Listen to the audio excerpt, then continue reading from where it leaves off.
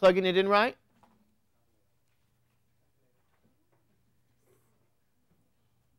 See, making sure you're plugging it in right. I mean, the stuff that I do here, are you rewinding, Eddie, or you got another tape? Okay. Don't worry about it. Don't worry about it. Probably the hardest part, I mean, well, let's think about this here. What I have found is that students have the biggest difficulty reading the question and determining the hypothesis. That's where the real problem is.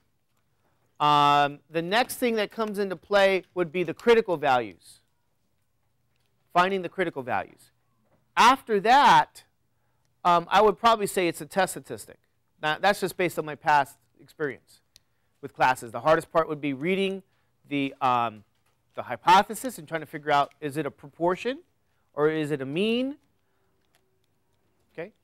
And actually look at the homework in the sense that if the homework section is about the mean, every question is going to be about the mean.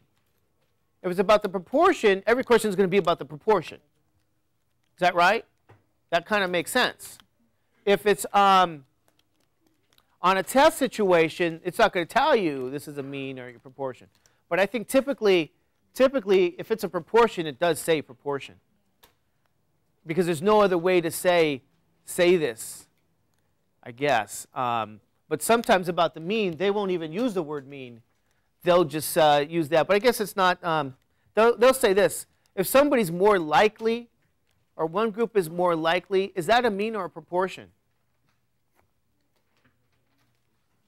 More likely, is that a mean or a proportion? Why is it a proportion? Because likelihood is associated with